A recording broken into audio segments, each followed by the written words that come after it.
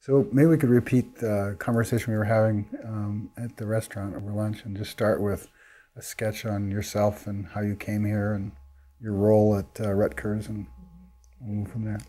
Well, I actually got interested in literacy by a long-term interest in language in the brain.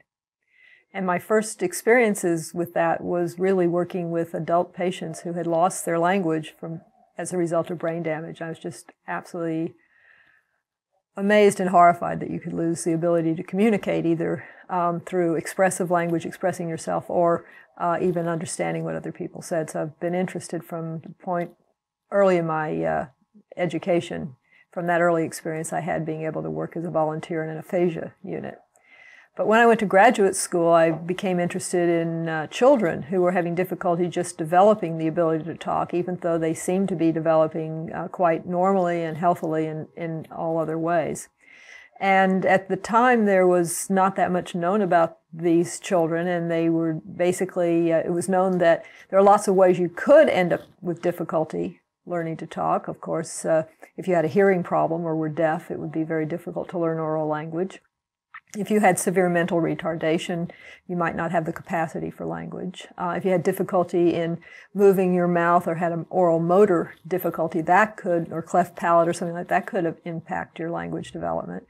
But there still remained a very large group of children, and recent epidemiological research actually suggests it's as high as almost 8% of children who, even after you exclude all these other known reasons why kids might have difficulty learning to talk, there is this group of children with unknown origin who nonetheless struggle to learn oral language. And longitudinal research, of which I've done and other people have done, following children with early oral language developmental delays, find that there's a high coincidence of these children ultimately developing difficulty in reading, writing, and particularly spelling. So I became interested in the whole continuum between oral and written language, and particularly what we could learn by studying children who were struggling. And my particular interest was how the brain does it.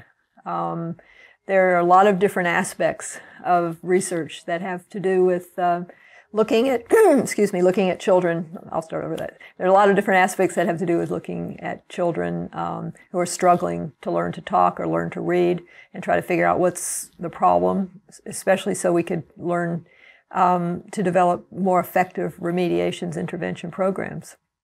But the area that has always interested me most is if we could understand how the brain develops the representations of the sounds of speech and puts those sounds together to make words and words together to make sentences, and ultimately the interactions that we have when we communicate with each other. If we could understand how the brain actually does this, that we might really be able to get the real clue as to what to do to help children whose brains are not doing that so well for them. So my interest has always been in understanding the neurobiological underpinnings of language development and disorders. And by language, I mean language in the broader sense, both oral and written language, because after all, written language must stand on the shoulders of oral language. It's not that you can't learn to read if you don't have an oral language, but it's very difficult, we know. Even deaf individuals who have a completely full-blown sign language system, if they don't have a phonological base to that sign system, the ability to hear what the individual sounds are like inside of words, it's very difficult to learn to read. And that's also another clue as to what reading is all about. Now, when we look at a child learning to read, we certainly see the visual side of it. Most people, when they think about reading, think about the visual side of reading because it's so obvious. There's these squiggles on the page, and that's what you're going to have to learn to put together. That's the code, or at least that's what people have thought for years was the code. But it turns out that that code has to be decoded, as it were, in terms of the sounds that are made inside of words, because those letters actually have to come to represent not the words, but the sounds inside of words. And that is the real key to learning to read, becoming what is known in the field as phonologically aware. And phonological awareness means the knowledge that words, the awareness that words can actually be broken down into smaller parts, and those parts are called the phoneme, or the speech sound. And the phoneme builds together words, both for oral language and for written language. And it turns out that children who have difficulty with written language, as a group, not all of them, but as a whole, the large majority of them have difficulty in becoming phonologically aware in playing little word games. Being able to know that the word plate without the p is late. Okay, now people who have coded the whole word, who can say the word plate perfectly well, unless they're phonologically aware that they can get inside the word, they have very great difficulty in knowing that plate without the p would make the word late, or plate without the t would make the word play. So these were clues that this has nothing to do with the visual aspects of language. It has something to do with the acoustics of language, what the sounds actually sound like inside of words. Now, those two things come together. The fact that children who have trouble with reading, on the whole, have difficulty with the smaller sounds inside of words, the phonemes, and also the fact that children who have significant difficulty learning to talk also have difficulty with the sounds inside of words, but their difficulty shows up much earlier in life. And also the fact that children who have trouble with oral language generally will go on to have difficulty with written language, even if it's more subtle difficulty later on with spelling. So those all come together to form what I consider to be an oral to written language continuum. And I've been interested in what the brain has to tell us about how the brain learns to begin with, how the brain particularly learns phonology, the phonological system, and how that ultimately translates into the development of a language all the way up to the level of grammar or interaction or between people, and also into reading. So I'm going to stop for a second. Okay, so then how does... Okay. All right, so then how does the brain ultimately go from the little baby lying in the crib and everyone's saying, oh, what a pretty little baby you are, look at those big blue eyes. How do you get from all that sound that the baby's being bathed in, really, to the point that the baby can pull out these individual sounds and knows that those are indeed the sounds that they're going to have to use to build up their own language and their own reading system? Well, one hypothesis is that you're just born with that it's innate, that it's pre-specified that you know it. But that can't possibly be the case because you don't know which language you're going to be born into.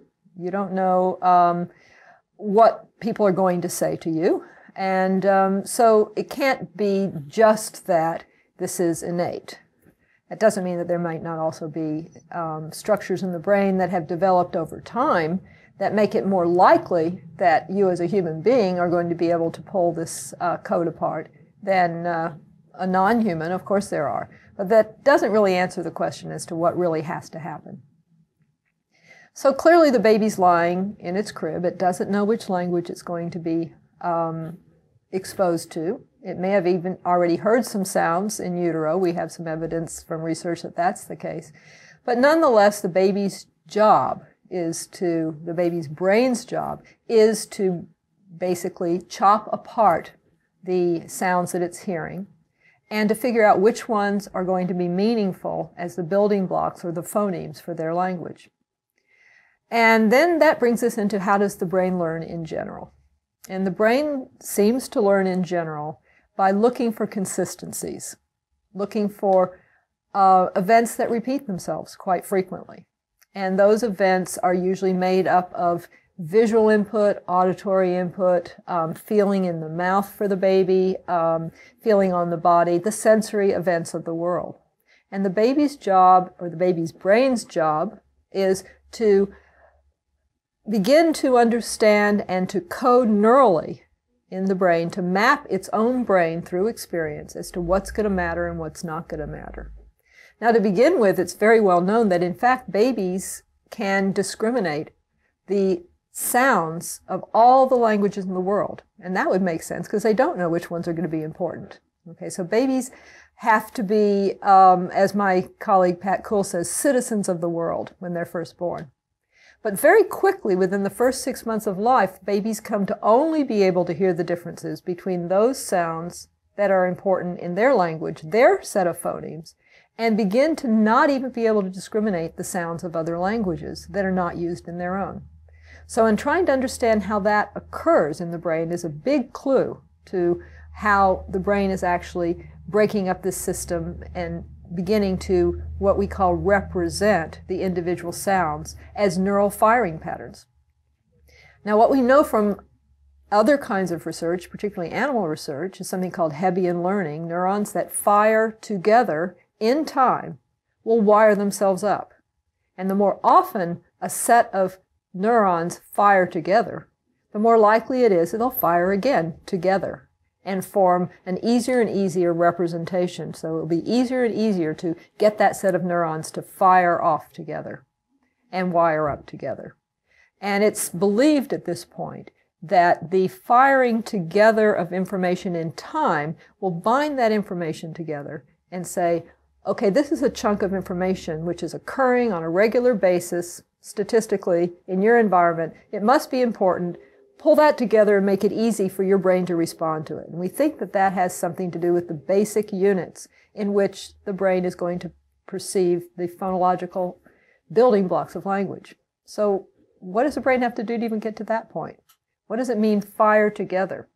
Well, we know that our nervous system is organized in very detailed maps, which you have to learn, which relate to the features of the environment. So, for example, in the visual modality, we have neurons that just fire to certain hues of color, and other ones that fire to different line orientations, and other ones that will fire to rapid changes in the environment. And the same is true in the auditory modality. And in the auditory modality, we really, for the acoustics that we are hearing in speech, we really know that they can be broken down into three main categories. There's the frequency of the sound, how high or how low it is. There's the intensity of sound, how loud or how soft it is.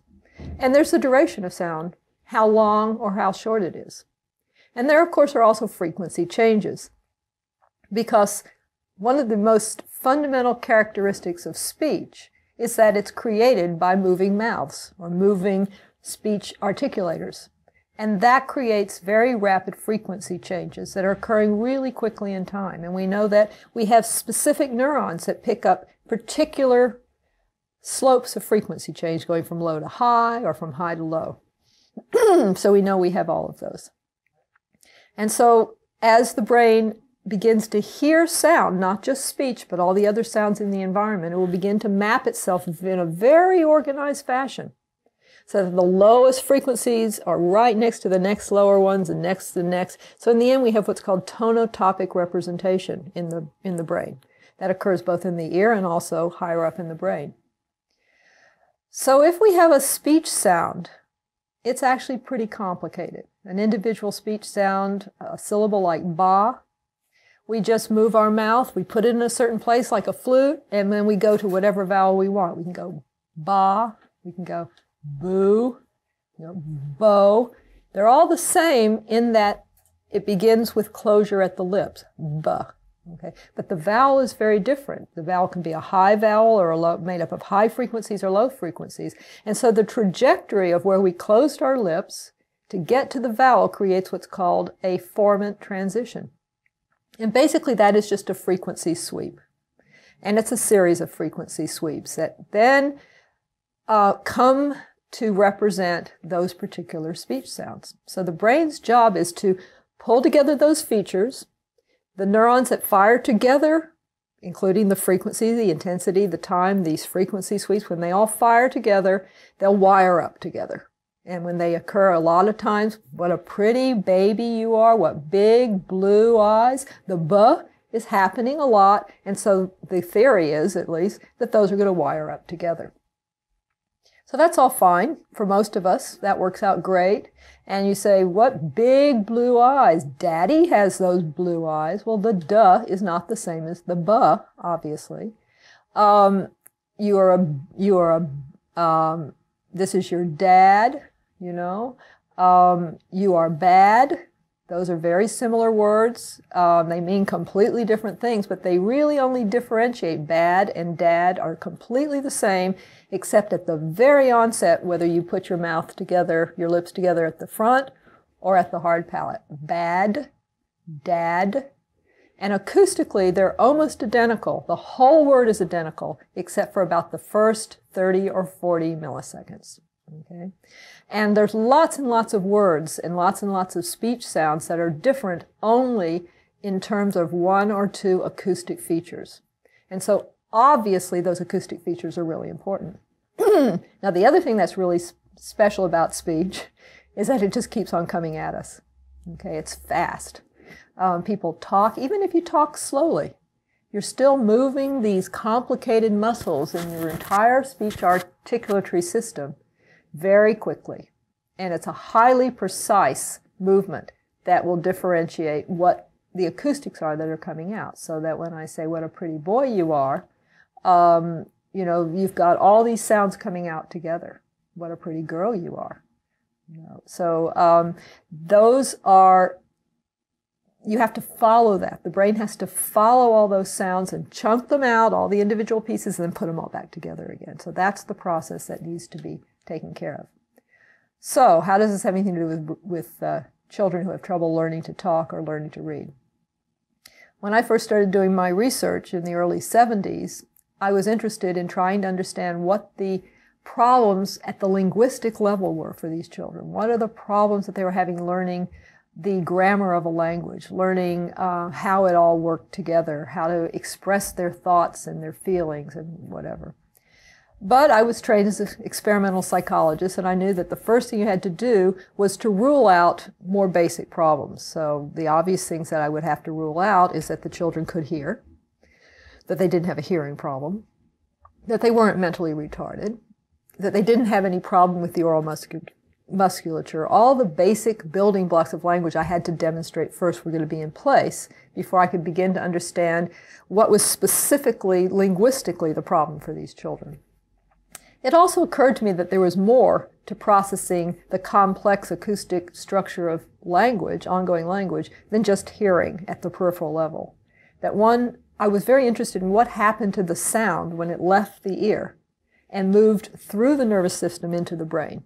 And what are all the different pieces that must be in place to ultimately get to the point that you would be able to organize these acoustic features, put them into words into sentences, whatever. So I developed a series of processing tasks for little children who were about 6 to 9 years old, just to make sure that they could hear fully. They could hear, not only detect that sounds occurred, but also could organize sounds that were occurring that were more complex, that were occurring that were brief and occurring rapidly in succession, made up of combinations of frequencies and amplitudes and all the things that would be necessary to ultimately process and represent a speech sound.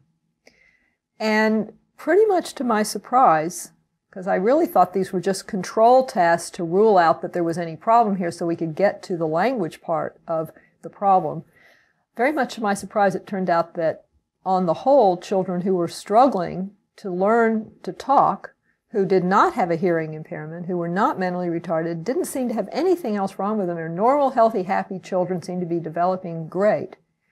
They were quite different in the way in which they organized basic non-linguistic signals, complex auditory signals in general. The building blocks in which one would assume you had to put together to come to extract the phonemes of a language really weren't in place for these children. And in particular, they seem to be having difficulty tracking and integrating brief, rapidly successive tones of different frequencies. So they were having difficulty tracking frequency changes that were occurring rapidly in succession. And that's rather critical for language, since speech is a series of rapidly successive acoustic changes that have to be tracked and coded and represented. So did a lot more studies with children with language problems and found that it seems to be a hallmark of many, not all, but many children who are struggling with both oral and written language, that they are slow processors, that their brain just needs more time between events to integrate them and track them over time. And this became known as the temporal processing deficit. Temporal was only a part of the problem. It's really a temporal spectral processing problem. That means a difficulty tracking acoustic frequency changes occurring over time. And that problem, interestingly, turns out to be something you can pick up quite early in life in children. We've just recently completed a study in which we looked at normally developing infants who were 4 to 6 months of age to begin with. Brought a bunch of little healthy babies into the lab, and we wanted to know whether or not we could determine how much time they needed between little tones of different frequencies, just to indicate whether they heard the same two signals or two different signals. So they would come in to the lab, and we would train them to look to a little toy that was on their right side.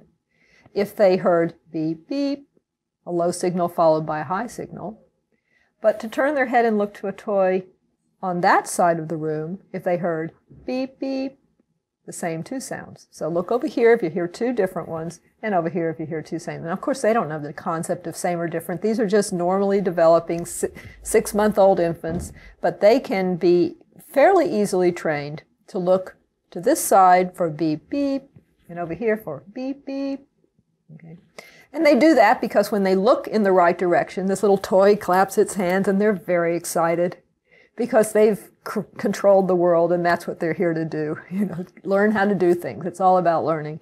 So when they've learned to do that, they get very happy, and they'll look in the right direction, and you can actually determine very, very well what that individual baby's threshold is for how fast can these sounds now come together for them to continue to perform at a high level of accuracy.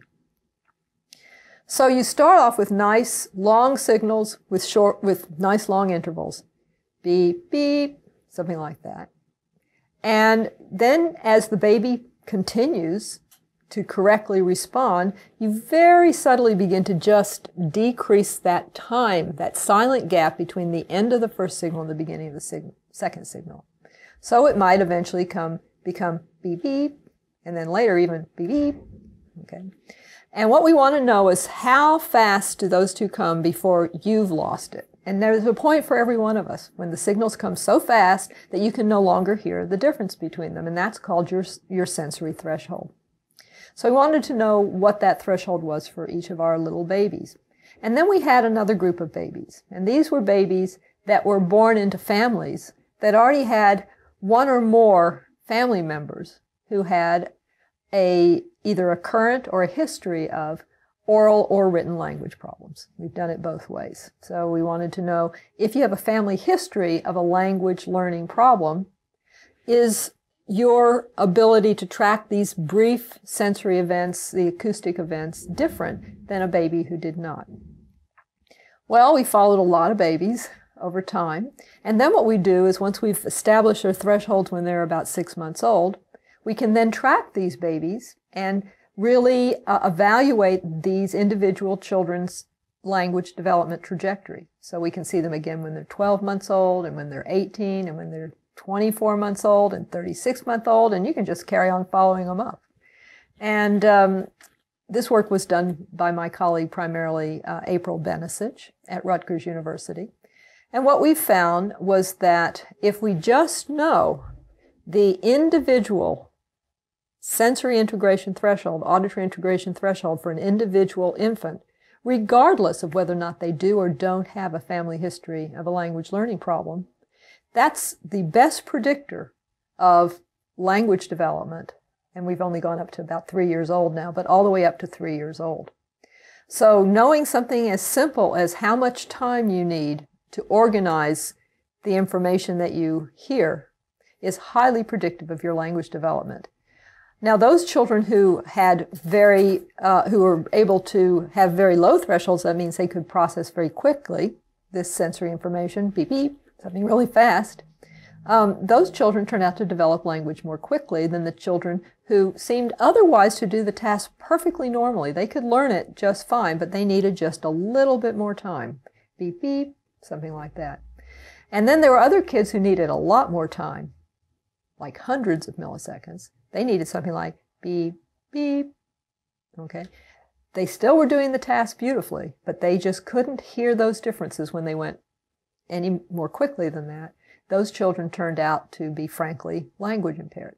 But it turned out there was a whole continuum from those children who learned language very quickly to those children who appeared, at least at the age of 3 months old, to be at risk for real language problems. And of course, now we're going to continue following these babies up and see whether or not that also predicts whether or not they're going to have difficulty learning to read. So these early acoustic processing abilities set our brain up for how we're going to organize the incoming world. Our brains really are experience-dependent learning machines, if you want to call it that.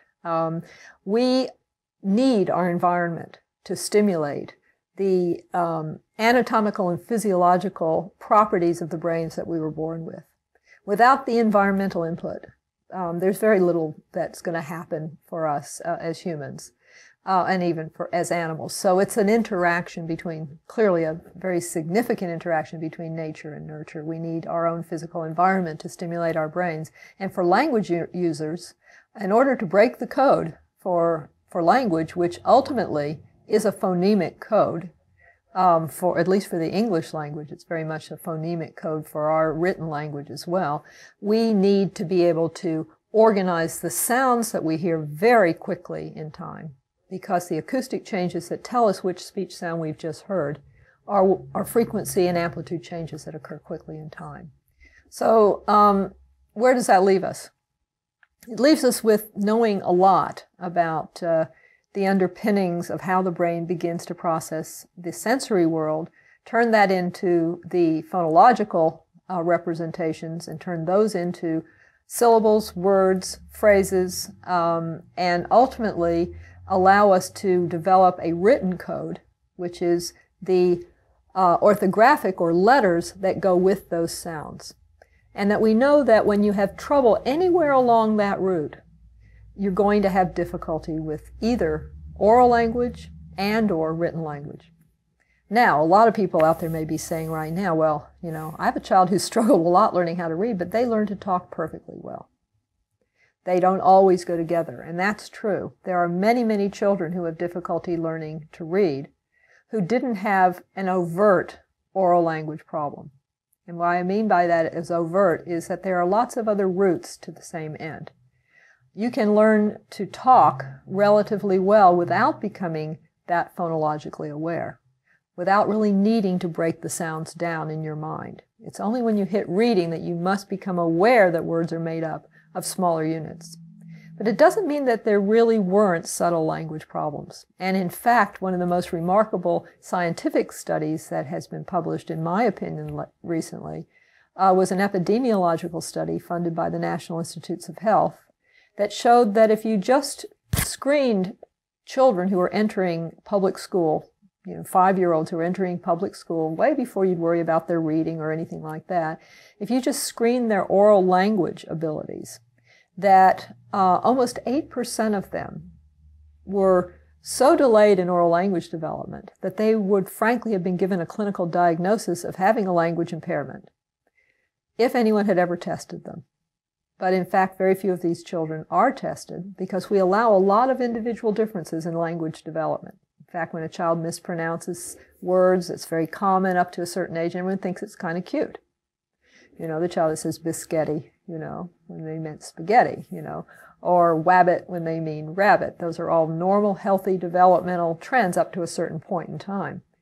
But we allow a lot of individual differences, and we don't really know on the whole very well when is it too late to be still saying biscotti or wabbit, and when is it too late to be saying, to not have your nouns and verbs go together and things like that properly. So we don't know very much as a society about what the language milestones really are. So what was interesting about this study was that although almost 8% of the children would have met the clinical diagnosis of specific language impairment, I think it was 79% of those children had never been identified by anyone, their parents, their teachers, their pediatricians, anyone, as being at risk for a language or a reading problem.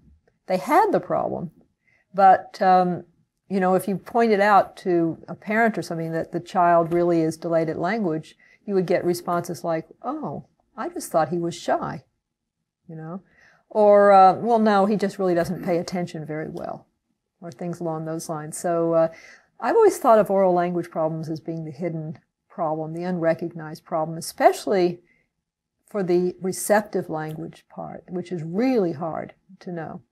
What is receptive language? It's the ability to understand what other people are saying. I mean, I'm talking right now and I'm having to assume, because people are shaking their heads and nodding, that they're understanding me. But in fact, I really don't know precisely what you do or don't understand. So it's a silent problem when a child's having a receptive language or a difficulty understanding, or one of these perceptual difficulties. If a child's having difficulty really hearing the subtle differences between, you know, bad and dad, well, over time they learn the context, you know. There are some confusing sentences like, you know, that was bad, that was dad. You know, it could have been either way. But most of the time our context really constrains what we're hearing. So you can get away with an awful lot without anyone noticing until you come to either try to read or spell, at which point the game is up. You either got it exactly or you didn't. Of course, you can read in context and you can guess words as well. But if you're really being asked to decode for real, then you must make that one-on-one correspondence. You must break the word apart and then put letters. So one of the most telling tests that's used now for determining a child's readiness to learn to read, or whether or not a child is actually having a reading problem, is the ability to pronounce non-words. Okay, what's a non-word? It's a series of sounds that could have been a word, but just doesn't happen to be. So let me think of a non-word. You take any word and just change a couple of letters. So let's take the word like rabbit. And I can just change the vowel from an A to an I, and it would have been ribbit. Could have been a word, just isn't a word. Okay, I could have changed the B's to double T, so it could have been writted. Could have been a word, isn't a word. Take a series of non-words and just ask a child to pronounce them. You know, so you give them a series of words starting with real simple ones and then ending up with multi-syllable ones. And that's one of the best tests of determining whether a child is going to have a reading problem or is having a reading problem, just the pronunciation of non-words. A better test still is ask them to read a series of non-words. Now, what's the value of that? If you give children a list of real words to read, many, many children who nonetheless have a significant reading problem can pass that test very well, just like they can look like they didn't have an oral language problem. They can pronounce the individual words. They can memorize the word patterns from the visual display. But they haven't really cracked the code. They haven't really learned that each of the letters has a sound that goes with it, and that those sounds can change in different contexts. So that is one of the better signs of a reading problem, either pronunciation of non-words or the reading of non-words. And it also helps us to, again, once more understand that it is a continuum between the development of sound systems in the brain into the development of phonological representations, into the development of oral language, and all the way through written language and spelling. So that's okay. Now, I didn't say anything about treatment, but we could get into that too. One of the most interesting parts in all this is that it sounds to me like you're describing the infrastructure of processing that's happening underneath all of this, and that in different modalities, it's more timing critical. So in the case of reading as an example, as our main theme here, in the case of reading, and there has to be an assembly going on inside, and the timing it's taking to put this assembly together is critical to whether the whole thing flows. So in that sense, it's quite different than listening to somebody, even though underneath it, the same processes are involved. Right. Well, I mean, a lot of people who've had, who might have difficulty with this hypothesis or theory would say, well, how does this really work for reading? Because after all, the word is on the page as long as you want to look at it. It's static. Yeah. And they don't really get that what we're talking about is what the brain has to go through. Not necessarily, now of course in the auditory input, that is fleeting. We really have trouble if you have a timing difficulty in the brain. If your brain is processing information more slowly, then you're really going to have trouble with ongoing language because it just doesn't wait for you. But once you've made the discrimination, there isn't any ambiguity. Right. Whereas with the code, there's lots of ambiguity to overcome and assemble while and still simulate the real-time flow of... Right, exactly. I mean, even if the word is on the page all day long, the neural processes that your brain has to go through are still the same. You have to extract out ultimately the sounds from inside the words and learn to put letters to them. And if you have represented those sounds in a fuzzy way, if your brain doesn't really clearly hear these very rapid acoustic onsets that differentiate various speech sounds from each other, then you have represented a much broader pattern of neurons firing together. I mean, what we really need is nice, neat, concise, and effective and efficient. Wham, that's that sound. It's going to fire, and it's going to fire the same pattern every time, or a very similar pattern every time. And so then it becomes something that your brain doesn't have to wait to happen. Now, if you have a broader representation, sometimes it sounds like ba, but sometimes it sounds like da, but sometimes it sounds like ga, which are almost all exactly the same acoustically, except for just tens of milliseconds difference at the onset. Then deciphering out what you've really heard from the context is going to take a lot longer. And therefore, when you come to learn to read, even getting that there are individual sounds inside of words consistently is going to be very difficult. And if your brain has kind of lumped them together, or at least has fuzzy edges between these different boundaries, it's going to be a lot more difficult. Teachers saying this is the ba, this is the letter B, it goes with the ba sound. And your brain sometimes is firing off and hearing ba, but sometimes it's firing off and hearing da.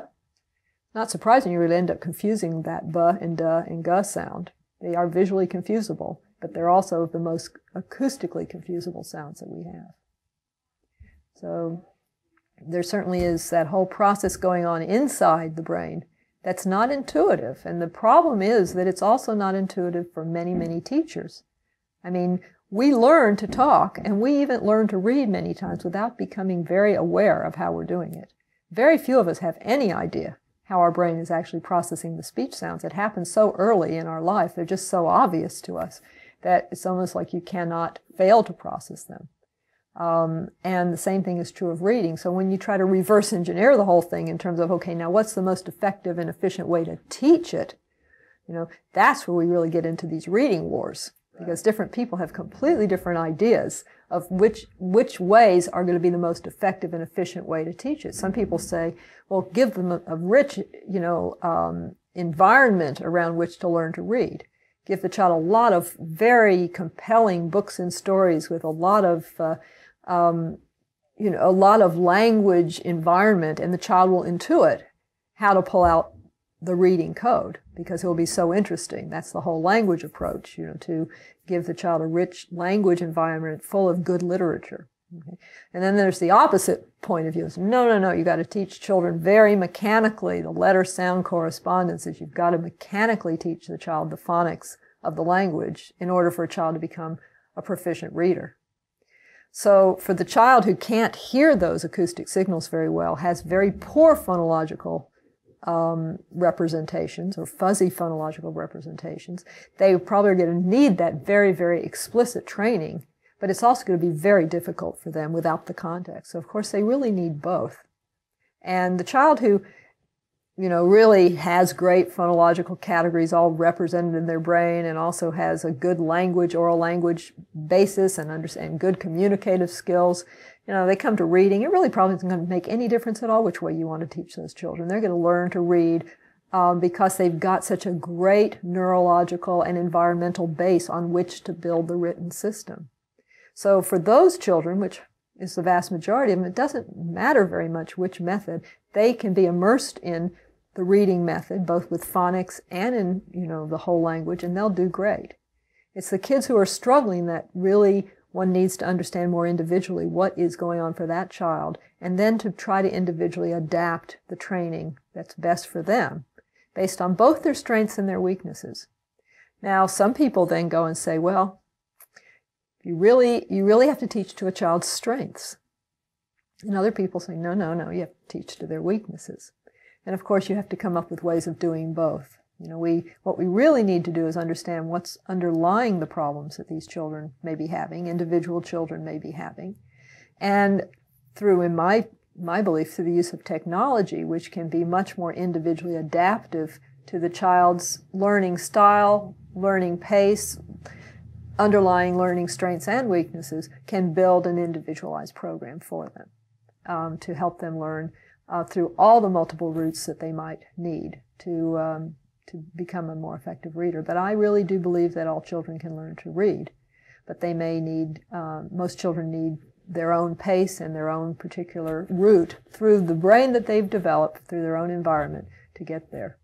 And of course, if English is not their primary language, but that is the language they're going to be asked to learn to read in, that creates a whole other layer in which we're going to want to strengthen the oral language skills, both at the phonological level as well as at the grammatical level and the comprehension level, in order to give a good, solid base on which to learn to read. And that's a whole other issue. Yeah, it sure is. Yeah. Without the oral language proficiency in the native language, particularly in English, to be able to recreate that from the written system, in particular teaching people to read English that's not their native language, is a real problem. Yeah, but we have public schools that primarily are not in the business to teach people how to talk. They're in the business to teach children how to read. So what I think, to a great extent, one of the changes in our society is that there are many more children who are coming to school who really do need a direct approach to improving their oral language abilities and their communication abilities in order for them to become proficient readers. And we just don't have that in most cases. We go right into reading, and in fact, because so many children with oral language weaknesses, I'll call them, be they because the language they're learning at school is not their native language, or because they're one of these many children who, for unknown reasons or for many different reasons, are just weak at oral language skills. Their brain was set up in such a way that it is not as effective in the oral language domain. Those children are going to need more explicit help. They're generally not picked up.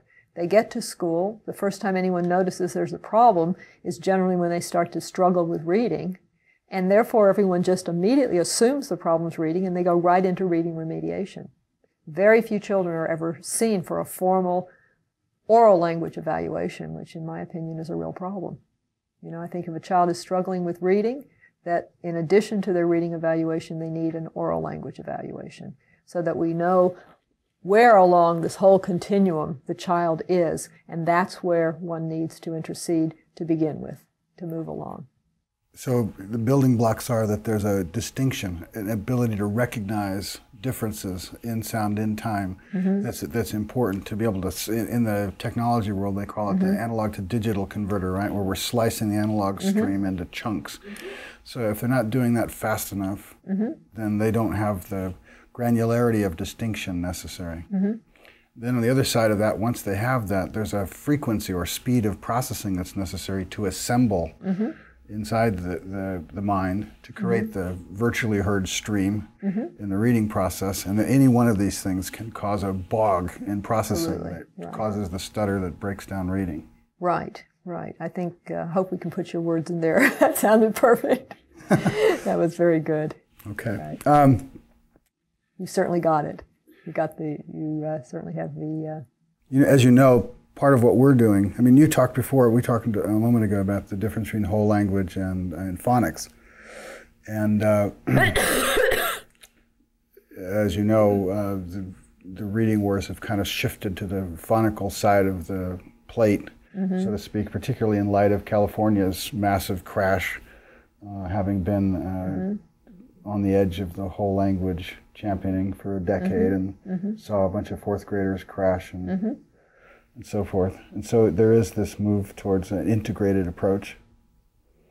And yet, it seems that apart from the distinction and processing frequency issues that we're talking about relative to oral language processing, that when we talk about reading, we're talking about something else, which is how all that works in relation to this code. That's right. This code is this man-made technology, and that a lot of our thinking, it appears, in terms of the whole language and phonics systems, are kind of compensations for the mess that's in that code. One of the things I'd like to draw out in our conversation now is the difference, as you would perceive it, as a neuroscientist who's watching this, watching the timing and so forth, between the challenge to the brain of reading a phonetic code and reading a code that's not phonetic, or that has the degree of phonetic ambiguity that the English language does. Right. So it seems to me that back to the timing precarious piece, that a phonetic code is much more straightforward from a processing point of view than a non-phonetic code in terms of the timing precarious challenges to the brain to work them out in sufficient time to sustain the stream flow. Right. So what I want to do is draw out from you how you could speak to that. Okay. Not sure I'm going to get it exactly right. Doesn't matter. We'll play with it till we do. Okay. What's interesting is that different languages have more or less transparent orthographies. Okay. Orthography, of course, is the letter system. Now, it's interesting, in some languages, there's really a one-to-one relationship between the letter and the sound it makes. Spanish is one of those languages. There's a letter, there's a sound. And once you've learned those letters and those sounds, you can read just about any words that you want in Spanish, probably any words you want in Spanish correctly, even if you don't understand any of them. You can at least pronounce them correctly. And English is on the other end of the spectrum, it seems, with lots and lots of exceptions. I mean, who came up with E-N-O-U-G-H spells enough? It should be E-N-U-F. Okay, that would be fine. But so English has many, many exceptions. And that, of course, adds additional complexities.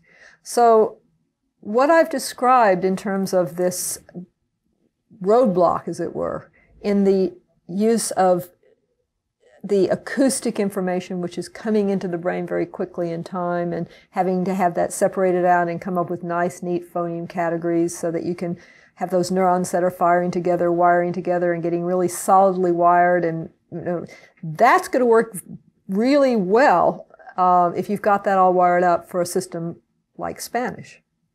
And it's going to work well for English, but it's not going to work perfectly for English because there's a whole lot of additional stuff that you have to pull in. So English is going to be a much more difficult language, and therefore we're going to probably have a lot more children struggling to learn it. Because there are additional brain processes. I mean, what happens is that there's always an interaction in the brain. There are very few, I mean, even though what we've learned in neuroscience, and we tend to think about in terms of this piece of the brain does X, and that piece of the brain does Y, and this other piece of the brain does Z, and we know that because if this piece gets broken, because you got a hit on the head or you had a stroke or whatever, you tend to lose certain very discrete types of functions, and you can lose different functions. The reality is that if you look at these newer technologies that are able to image the brain in real time, not just take a picture of what lit up and subtract it out from everything else, but really follow using full head evoked potential or magnetoencephalography or something that can actually follow the response. In general, a lot of the brain is working to process information as complex as speech. And gosh, when you get into reading, where you've got the language plus the written part of it to be decoded and reassembled and comprehended and whatever, we are really using a lot of parts of our brain. And we certainly can fractionate out certain subcomponents of the process. But the truth is that reading is one of the more complicated of the higher cognitive functions, using attention and rate of processing and sequencing and memory and the linguistic systems and the visual system, and it having to coordinate this dance that's going on. And the more complicated the translation from the orthography to the phonology is in a particular language, the more complicated this processing dance has to be within the brain. And so I think the search for a single cause, for example, or a single basis for reading in the brain, a single spot in the brain that's going to be activated for reading, or a single cause why a child may have difficulty learning to read, is both fruitless and not likely to ultimately be correct, because it's too much of a dance. As I said, it requires too many moving parts. And that's one of the reasons, of course, it's one of the most fascinating areas of neuroscience. It's sort of like the last frontier, as it were, I mean, other than consciousness. I mean, it's really high-level processing that involves many aspects. And if we can ultimately decode that, I mean, not decode it, but break it down, okay, we'll understand a great deal about how the brain works. And that's one of the reasons there's so much interest, in addition to just the human suffering that goes on for those individuals who are struggling with language and reading. So I hope that got to what you were trying to get at. I would like to get in at some point into the emotional part of it, but yes, well, right. But yeah. We can do that at another point, if you want. Like, why is there so much interest in literacy, and why is there so? I mean, language really does take us everywhere. If we think about what makes us human and what makes us be able to function differently, ultimately, it is language, first oral language, and of course subsequently written language. But from the time we're born, our interaction with our parents, our interaction with peers, our interactions with our sense of self, very wrapped up with the language system. And so, to try to separate out language, let's say, from the sense of the development of self-esteem, the self-worth, and then, of course, you add into that a child who might be struggling at school. Although I've heard many parents say, it's such a frustrating problem, dyslexia or language learning problems or whatever, because everyone looks at your child and thinks they're fine. If they just worked a little harder, they would be just fine. And yet you can see a child literally who started off being fine begin to wither on the vine as they begin to struggle at school and lose so much of their self-esteem in the process. So this is a major problem. Not only is it a major problem for long-term economic development of the country, of course, which is why I think a huge focus on literacy, whatever is, and everything. Of course, all children have to read. But I think that it's also a huge problem as just for humans to recognize the tremendous toll failure in school, and usually that manifests itself earliest as failure in learning to read, has on the development and the maintenance of self-esteem. And the sense of the individuals who've had difficulty learning to talk or learning to read or learning to communicate. I mean, to the time they're adults, very successful, doing very, very well many times, they still, if you start to ask them about any of their earlier experiences, you can see that the pain of that failure or sense of failure has never left the person. So this is a problem that is so multifaceted and so important and so hopeful, because there's so much now that we have learned. And through that, we have been able to develop remarkable improvements in intervention and the ability. I believe this is one of the reasons for studying this particular problem. This is a problem that we will be able to solve, that we are solving.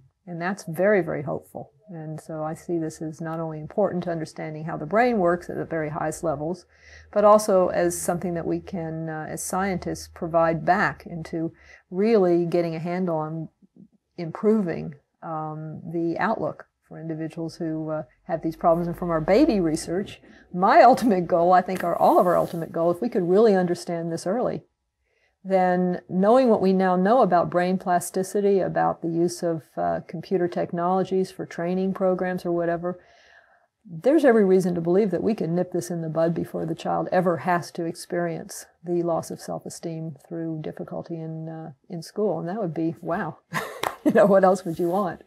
That would be very exciting. Well, that's certainly part of what's motivating us. Mm-hmm. I mean, we understand that at the same time, perhaps more important than the child's learning to read for its academic sense, for the academic value in that, and for its future economic potential and so forth and so on, is that this learning to read environment is a learning environment in which they're learning about themselves, about how their mind functions and how they feel about how their mind functions. And before the imagery of self-esteem forms as a self-concept feeding back to them, there's the affect of shame starting to mix into the cognitive process. And I wanted to speak to that when we talk about emotions. There's the kind of micro quantum side of the emotional spectrum in the affective mechanics that are concurring with the cognitive processes. And then there's this downstream self-talk story piece. Is your work gotten into the affect psychology side? We need to change tape. Do we? Okay, I was going to ask that. Well, I'm a clinical, I don't know if you know, I'm a clinical psychologist as well. Yeah, I heard you mention that, so this is a question so, that's been in the springs for me. Yeah, so I have in the past done clinical therapy with families with children with language learning problems as well as other problems, but just that whole issue of,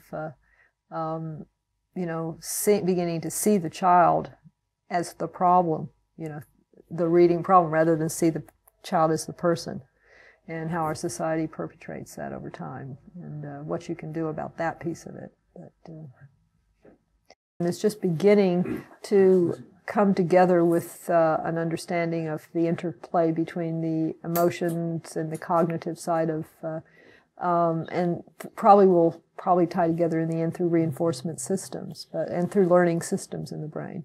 Are you familiar with Sylvan Tompkins' work? No. Affect, imagery, consciousness, the relationship between affect that broke down a series of kind of like the precursors of emotion and their relationship to cognition, how both are involved in everything that's going on. And, well, parenthetically, I'll send you some stuff on that you might like. But I'm really interested in getting at how children develop their kind of emotional self-assumptions in the field of learning to read. I mean, learning to read I don't know if I'm the best person to kind of focus on that, because I haven't done that much research there. I know that my colleague Mike Merznick doing the work with, they're doing some work with rats now on neuroplasticity and learning. I mean, he's the one who developed the reason the company's called Scientific Learning Corporation is that Mike's work developed a whole series of scientific learning principles based on Hebbian learning and the work that he's done primarily with animals, and about what does it take to remap the brain. So he's Mr. Neuroplasticity, and what it takes to remap the brain is a series of principles that have to do with first of all having something to pay attention to, and then having something you can do at a high level of accuracy so you can get a proper amount of reinforcement and reward. Having the intensity for repetitive stimuli to come in so that neurons that fire together can wire together on a very repetitive basis. And having appropriate feedback and reward. And learning has to be individualized. It has to be according to what it is, figuring out where your brain is at and what's the next step. It is sort of a stepwise process. And some of the work that has been done with the nucleus basalis stimulation, that if you can do these scientific learning principles at the same time as stimulating some of the reward systems in the brain, then of course you could have even much more rapid learning. So I think that learning, of course, is one of the most elegant areas to study in neuroscience because it does have, it's one of the few areas that has the potential to go really from the cellular neurological level all the way up to the human condition, as it were. And we haven't completely been able to do that in terms of bridging the gaps. And there's some bridges that may be too big to jump in our lifetime. But I think that the area of learning, and particularly through the focus on neuroplasticity, which is how do you change the learning in the brain over time, then and what are the differences between the critical periods in which certain types of learning just seem to occur more overtly, and what has to be done later if you're going to try to kind of intervene in a process which doesn't seem to be as adaptive.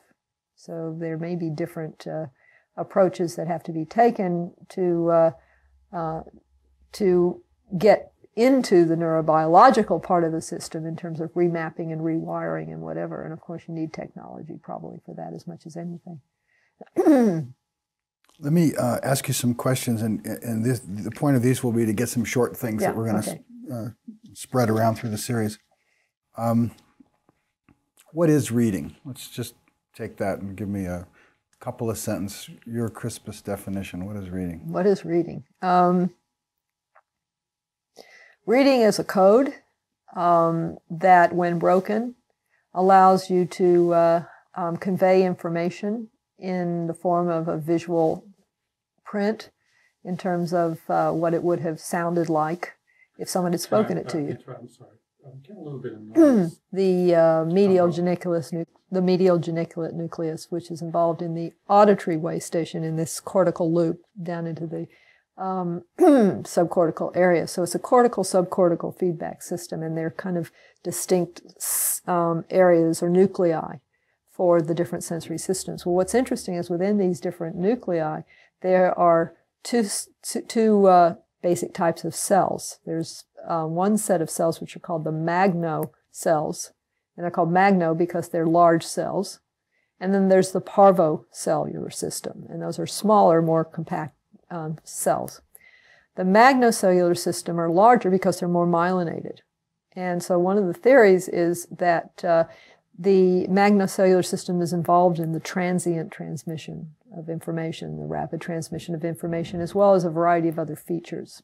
And so work of Al Galaberta at Harvard, who's done the only neuropathological studies of the brains at the anatomical level, the cellular level, of the brains of humans that had been known to be dyslexic before they died, and then donated their brains for science, and they were able to really study them.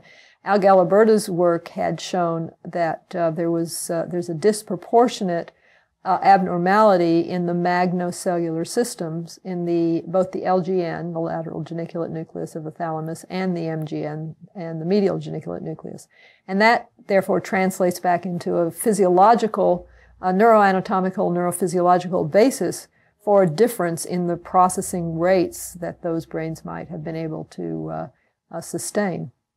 And so Al Galaberta is a really good person potentially to talk with, because he's developed a whole series of animal models to look at what are the effects of having deficits in the magnocellular system, and also what are the connections between the magnocellular regions of the thalamus up into the cortex. And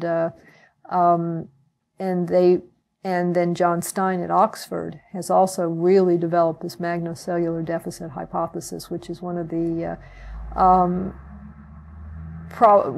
focuses right now on dyslexia research at the more physiological level, and it fits very, very well with the temporal spectral processing deficit. In fact, many of the current theories, be they phonological processing deficit or whatever, they have in common that there seems to be some underlying difference in the processing rates of the individuals, or difficulty in processing rapid transient information. And John Stein's lab, Joel Talcott and Carolyn Witten, and various other people in John Stein's lab at Oxford, have published some wonderful papers in the Proceedings of the National Academy of Sciences recently, I think in 2000, that showed that really fit well with the study I talked with you about with infants. Basically showed that if you look at just normal healthy kids, if you look at a whole classroom of children, let's say in England, who, different levels of reading ability, you've got the whole spectrum of individual differences, that you find that the ability to process transient visual and or auditory information is very highly correlated. The visual transient processing seems to be highly correlated with orthographic abilities, and the auditory transient processing problems seem to be, abilities, seem to be highly correlated with the phonological decoding abilities of children. And this is across the spectrum, so it's very nice. And implicate in both is the core processing frequency and yes. the ability to make distinctions. Exactly. That's what it's all about. It implicates the core processing frequency and the ability to make distinctions, both in the auditory and the visual modality. And then how those come together. So they're highly correlated with each other. And what was really interesting in the Talcott et al. Paper was that they showed that just the ability to process transients in non-linguistic stimuli. So they're now in this, they were talking about modulating tones and the rate of modulation, frequency modulation within tones, and what the threshold is for hearing a wavy tone versus a straight tone, as it were. Because when it goes woo, when it has woo too fast, all of a sudden you start hearing a solid one. And just for normally developing children, your threshold, the individual child's threshold on that, was as highly correlated with their phonological awareness, phonological decoding abilities as their reading and spelling were correlated with each other. I mean, it's really very high levels of correlation. We're going to see at some point little new kinds of exercise toys for children that just draw out exercising the frequency of distinction in a more implicated general way to the various senses that are engaged in their play. Right. Well, I mean, that is, of course, one of the underlying ideas of the Fast ForWord training programs, was therefore to say, well, if these processing rates seem to be so fundamental and so highly correlated, both predictive correlations from infancy to childhood and also concurrent correlations throughout life with your phonological abilities, your language abilities, your reading abilities, then is it possible to drive these rates of processing to make finer and finer distinctions in the brain? And so we can use computers to basically do those experiments. And we have done so and found that, in fact, it's amazing that one is able to drive processing rates quite substantially across the spectrum. You can make just about anyone a faster processor, but it can be very important for the individual who might be struggling with language and literacy skills because their processing rate may have been slower at a certain point early in their life where it was important. And you can drive them to faster rates of processing and then look to see whether or not language subsequently and reading skills subsequently improve, and voila, they do. It seemed to me that there would be two fields that this would be applicable. One would be to having a faster frequency so as to be able to make the distinctions in time, so whatever the variation is in what's going on in the world. The second one is to have a higher frequency with which to go through the disambiguation that's involved in assembly, because on the one hand we've got these distinct elements which are required, but on the other hand, before we get to wherever we're going, we've got to assemble them. That's right, back together. They have to go back together in some way, in which if there's ambiguity in the distinctions, it has to be processed through in the assembly. So the more that there's ambiguity in between that, the more there's time consumed in working it out, the more. So our approach is to increase the speed of the processing and wherever possible decrease the unnecessary ambiguity that's overwhelming the process. Right, and that is exactly the same that is exactly the coming at the problem from both ends that we've used in the development of Fast ForWord. Exactly, you got it. That's exactly what we tried to do. Both increase the processing capacity and also decrease the ambiguity in the signal itself by acoustically altering it so that these rapidly occurring frequency changes over time are slowed down and amplified. And then as the individual progresses in the various levels of language and language to reading and reading, one can begin to drop out these additional cues while at the same time having rewired literally the processing constraints that the kid had to begin with. How do we know that we really have literally quote-unquote rewired it, because we now have the advantage of technological imaging, in non-invasive imaging in humans, both through evoked potential electrophysiological methods and also through functional neuroimaging methods, both of which have now been done, magnetic imaging methods, and have been able to show that indeed not only are the children behaviorally processing more quickly, their language and reading scores on standardized tests are improving, but the differences between their brains and the brains of children who are better readers are becoming less distinct over time. So those areas that are more involved in certain aspects of the reading task, particularly the phonological aspects, which are distinctly different between a group of children who are struggling with reading and a group of children who are reading, really well. Over time, if your methodologies of intervention are working, one should be able to determine that using not only behavioral methodologies, but also physiological and neuroimaging. And so that's a real advance. I mean, this is brand new data. For the first time, we're beginning to see studies in which one is able to actually evaluate the effectiveness of reading interventions or other types of interventions. This is very similar kinds of approaches are being used with patients with stroke, both in the motor system, in the language system, in the perceptual systems, sensory systems, and particularly it's going to be, we'll see more and more studies coming out in which these neuroimaging procedures are being used as assessments for the efficacy. First of all, assessments for a deficit, and then used as an way of evaluating, an additional way of evaluating efficacy of one method over another. So it's a new world. What they seem to be having more and more in common is yes. this thing you're speaking to about the processing speed at the center. Right. And that as you improve that through the exercise in any one domain or venue, there seems to be a general transfer because processing speed is implicate in everything.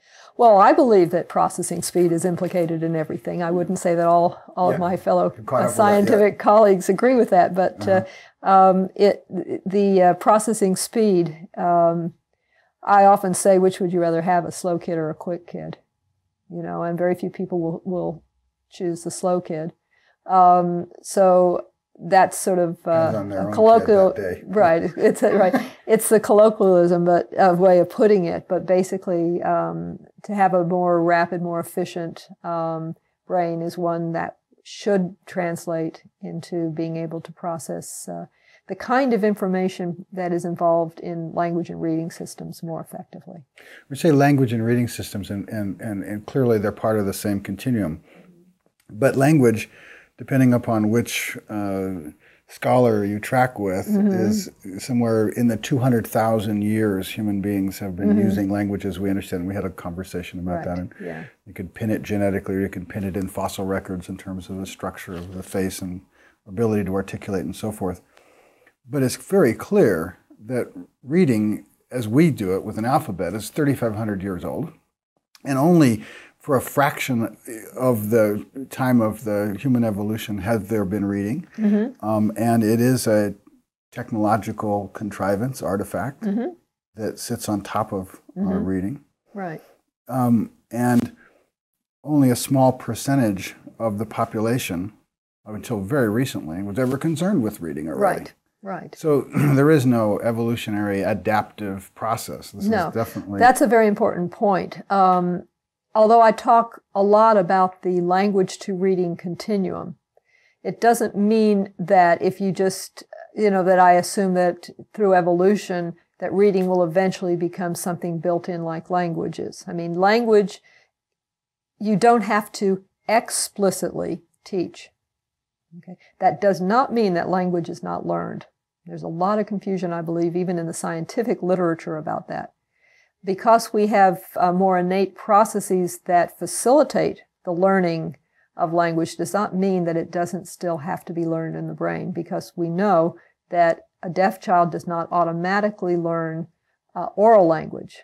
There are certain features of communication that occur within signs that will occur even without any kind of formal training. So there's a motivation to communicate that's going to occur. But language does have to be learned in the brain. But there's no question that reading is a much newer and contrived system that was developed explicitly to be able to transmit, in a more simplistic way, the code of language, I think. And that has to be explicitly taught. Now, it doesn't mean that some children don't intuit it. If you leave children alone with, lots of information about that comes from the reading system, together with feedback. If the child's looking at something and you say, that's blah, without explicitly teaching it, many, many children will break the code by themselves. So it doesn't mean that we don't have the capacity to do so. But reading is much more of a learned and explicitly taught system. And most children need to be explicitly taught how to break that code. With respect to the small percentage that can take to it without, 20% at best, right, that can take to reading without much intervention from the outside, would you say that there's a strong correlation in that 20% that is taking to it without explicit external, instruction and the frequency of processing? I don't know. Has there been any studies to try to correlate those two? There haven't been. I would think that would be really... That would be an interesting thing. But, there's too much intervention already. In certain... I think that the exposure to print is probably going to be a very important variable that won't be able to be controlled in the kind of study you're talking about. The sheer exposure to print. And that's why there's so much emphasis on reading your child's stories. I would have equal emphasis on nursery rhymes, telling, repeating and playing around with nursery rhymes because they rhyme. And rhyming is a very, very important aspect of learning how to break the code because it teaches you to listen to the sounds that words make. And that is a big part of the code. So playing rhyming games with children. There's a reason why children like to hear the same book over and over and over again. And that is because that consistency is important for the brain when you're a little bitty kid. What you're looking for is the consistency, not so much the message. A lot of parents go, I can't believe he wants that book again, every night. Well, you might be thinking when you're reading the book that you're into the story that the book is telling. The child is at a point in their life probably where they're into the sound. And they're looking for that consistency in the sound, and that's why nursery rhymes are so wonderful. And the books that rhyme, the Dr. Seuss books and all that rhyme are very, very appealing to young children because it is reinforcing to the brain. What reinforces a brain? The ability to process, I believe, reinforces the brain. If your brain is processing and getting reinforced for that processing, it brings a sense of well-being, brings a sense of being in control of your brain. I believe that one of the real issues for children with attention deficit in many cases is that their brain is actually is struggling to process the information that it's getting. And when your brain is struggling and can't get a sense of consistency, it's very disconcerting. And I always suggest to parents they think about sitting in a classroom where everybody's speaking Chinese and they don't know it. Or maybe they know a little of it, which is even worse in some respects. How long can you pay attention? How long can you continue? What do you feel like when someone's out there talking and you got a bit of it, but you miss the details and all the other kids are kind of flipping to the correct page and getting started and you don't know how to get started? What happens to you when you can't trust your own brain to take care of this for you? I mean, what are the kind of defense mechanisms you might develop? Attention problems, impulsivity, acting out, being the class clown. Anything is better in many ways for your self-esteem and for your sense of well-being than believing that you can't trust yourself to even process the information in your world. That's very scary. So I think that you develop these other mechanisms. This is shame avoidance. Shame avoidance. Yeah, it's a shame avoidance to oneself, though. I mean, it's not only the external. I think we often think about the child who is developing behaviors to cope in terms of how other people are going to treat them. That's certainly important. But I think ultimately it comes down to how you feel about yourself. And can you trust yourself to get through the world, to keep you safe, to perform well, to make you feel good about yourself. And a lot of that has to do with automatic processing and automatic control of the information that's coming into your world. And I think that a lot of children who are struggling with that will develop a lot of compensatory behaviors to try to gather a sense of being in control. Even if it makes them get in trouble, at least they were in control of getting in trouble. Whereas they cannot be in control of failure if they really can't do it. And that feels a lot worse. So that's just a theory. It's not scientific, you know. This thing I was telling you about affect science, right? Really right down the pipe of that. And yeah. I think you'd really enjoy it. And it's an important connection to bring those worlds Well, that's together. why I'm saying some of this, because you might be able to use it. It's not my scientific theory, but it is my experience with doing psychotherapy with families of children. I mean, one of the things that has been so interesting is if you have a family in family therapy, and they've come primarily because they have a child who has a learning disability, and you get started talking about the child with the learning disability, what you often will find is that there has become so much focus on the learning disability for this child that the rest of the family, even the brothers and sisters, when you ask, if you go around the room and you kind of ask everyone to say something positive or good about what an individual person is good at, you know, for the other kids in the room and the family, you know, he does this, he does that well, whatever. We get to the child with the learning disability, they're always trying to figure out something academically that child is good at. Well, that's kind of tough, you know. Well, yeah, he can kind of do math pretty well, you know. And yet the rest of the family, they haven't focused just on the academics, but this kid has just become the academic part of himself. And so you say, well, isn't there anything else this child does well? Well, I don't know. He's not really good at spelling, and he's not really, he's terrible at reading and everything. We say, well, what about other things this child may do well? And so, well, kind of okay at geography, and you finally say, teach to the test, though, yeah, isn't it? I mean, but like yeah, exactly. And then you finally say, well, you know, does he have any friends? Oh, yeah, people just really like him. You know, he's so nice, and the neighbors. Well, doesn't that count? Oh, I thought you just meant about academics. You know, well, they have gotten so focused because the school has gotten so focused, and everything's become about this one area the kid is not good at the exclusion of all the other abilities this child does have. And so, I mean, many times the therapy is just about kind of rebalancing for the parents that, I mean, one of the things I often tell kids in private is, you know what? When you grow up, no one's ever going to test your reading again. You know? So, and sometimes, you know, getting the parents involved in doing the testing has been really interesting because we do family genetic studies and we test all the members of the family, and just to see them remember what it was like to be tested. A lot of times they've forgotten how uncomfortable they're developing this new thing for parent report cards. Oh, parent report cards. Oh, cool. Parents are going to get report cards on how well they're participating in their child's education. Cool. As we come to the end here, I do want to give you a chance to as crisply as you feel comfortable with, nail on a few questions. And speaking of tests and what have you, the 2000 reading report card, National Reading Report Card, effectively says that 60% of our 12th graders are below the level of proficiency, 69% of fourth graders. I mean, this is not a minor part. This is the majority. We could say most of our children are less than proficient in reading after 12 years of our attempts to teach them, on the one hand. On the other hand, we've got NICAD saying that the first consequence is damaged self-esteem, that children become ashamed of themselves in their inside loneliness of this whole reading experience.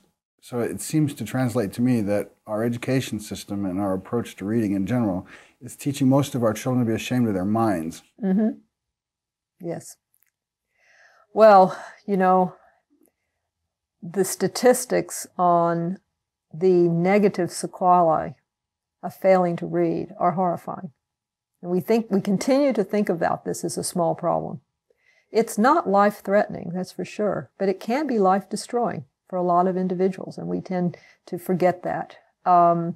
And so it's remarkable that there's no insurance coverage for most of the families who have children with these problems. There's very few physicians who are more than just aware of the problem. There's very few individuals who specialize in this problem.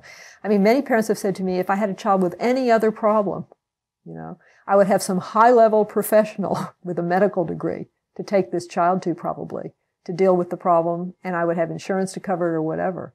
But if my child has an educational problem, I'm on my own.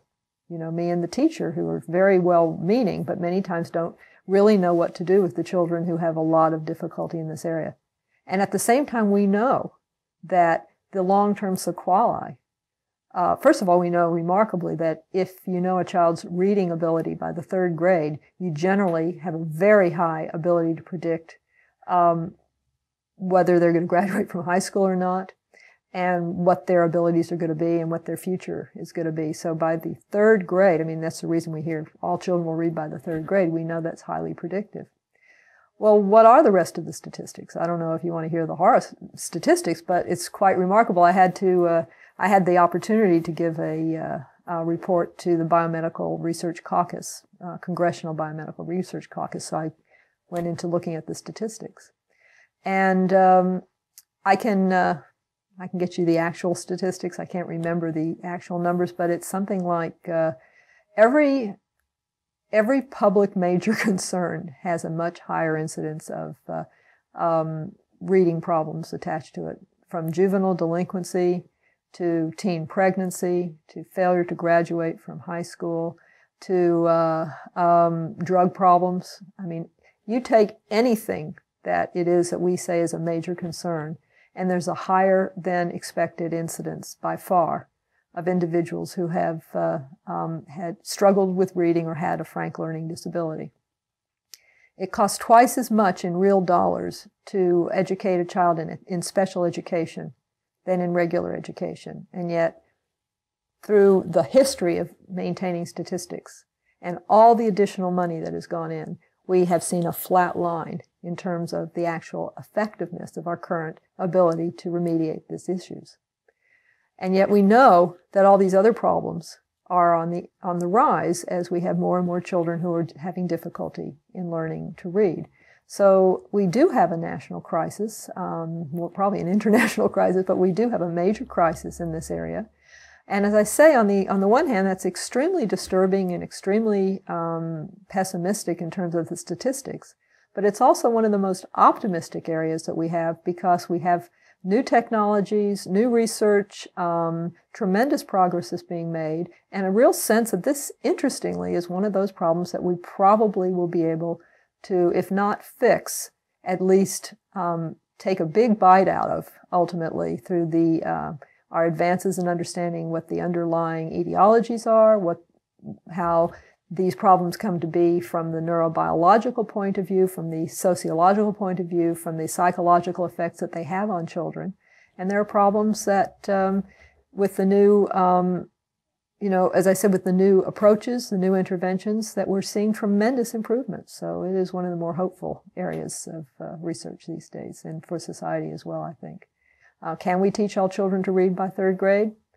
That's going to be a matter of enhanced translation of what we've learned from research out in the output of that into the institutions that we have that train children, the public schools. One of the most discouraging areas is how long it takes to translate that research into the classroom. But as I said, the hopeful area is that it is really beginning to happen, and with tremendous improvements being seen. I can get you those actual statistics if you want. I've got slides of them. Well, I've seen a lot of it too myself.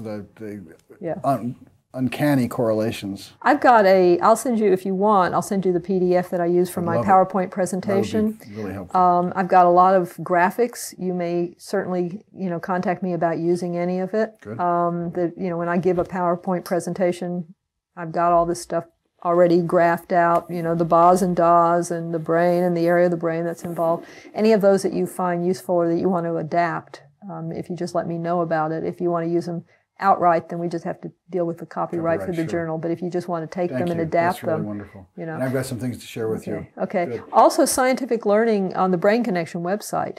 There's what is it called? not cut art, little pieces. Clip arts. Clip arts Yeah. About the brain. And those, as long as you just say brain connection, they'd be thrilled. That's what it's there for. All this stuff about the ear, the whole thing's all done. We're going to be building a website that goes into all this too. We'll cross-link with you. Okay, definitely. As a final kind of wrap up here, give you one more chance for a sentence or two on reading that you feel good about. And then finally, imagine that you have a sentence or two that you could talk to teachers. If there was teachers and parents, people that are actually working with children, who are witnessing the struggle that children are going through, is there anything that you think that's in you to say to them that's kind of short, that might be helpful in reframing or otherwise directing their efforts? Well, I think that for teachers, can you put it to me in a question, and then I can try to answer it as a question? There's one thing. Is there any one thing you'd like to tell teachers? Oh, if there's one thing I'd like to tell teachers is to, I think that there's a tremendous amount of information that they are seeking, that they really want on how the brain learns, and particularly how the brain learns language and reading that can be obtained on the web these days. And there's some wonderful websites that focus just on that and that are done just for teachers, like Brain Connection. I don't know if we can say that, but, Brain Connection is one of them. I think teachers very much want to increase their understanding about how the neuroscience of education and how the brain learns. And so a lot of that information is available through conferences and through the website. I think the other thing I would say to teachers is to trust your instincts on the whole. They're excellent. And to seek out those new technologies that can be real aids to you in helping the children who are really struggling to crack the code. If there was something that you could have done to help many of these children, I know that it would have been done. It's not for lack of trying. That leads me to believe that there's certain things that need the aid of technology to really facilitate in partnership with good teaching to help many of these children who are struggling. Excellent. Thank you so much. You're welcome. Wonderful. Okay.